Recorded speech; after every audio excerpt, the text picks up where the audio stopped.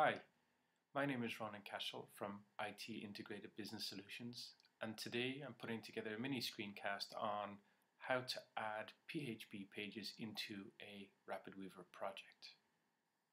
So here's our project.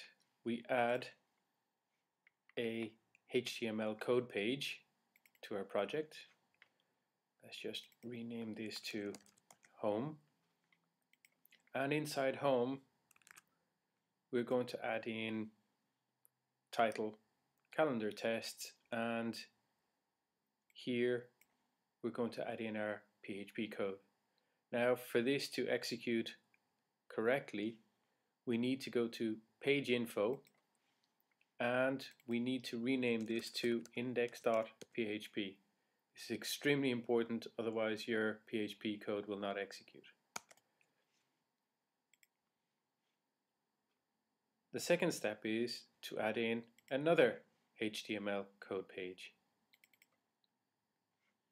This one here we're going to rename to calendar,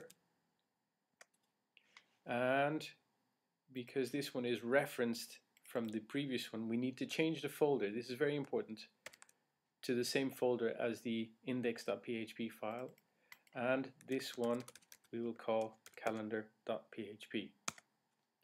Now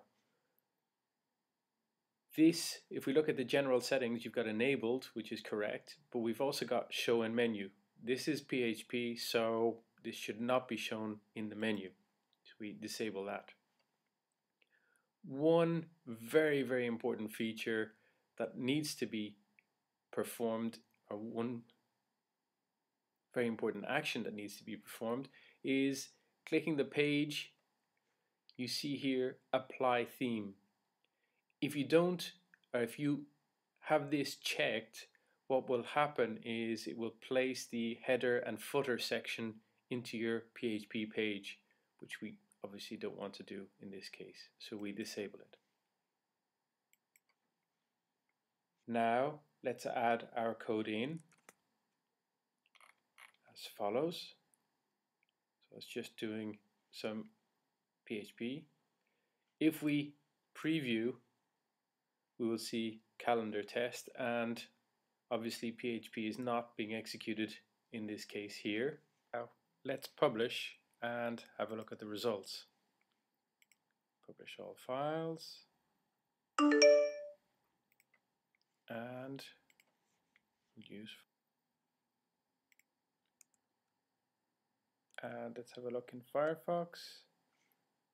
There you have it. If you enjoyed today's mini screencast, and join us again for some more cool Rapidweaver screencasts.